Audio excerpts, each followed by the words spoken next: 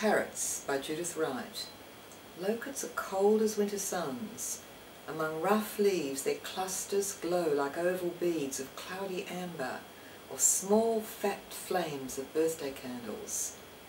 Parrots, when the winter dwindles their forest fruits and seeds, remember where the swelling locusts grow, how chill and sweet their thin juice runs.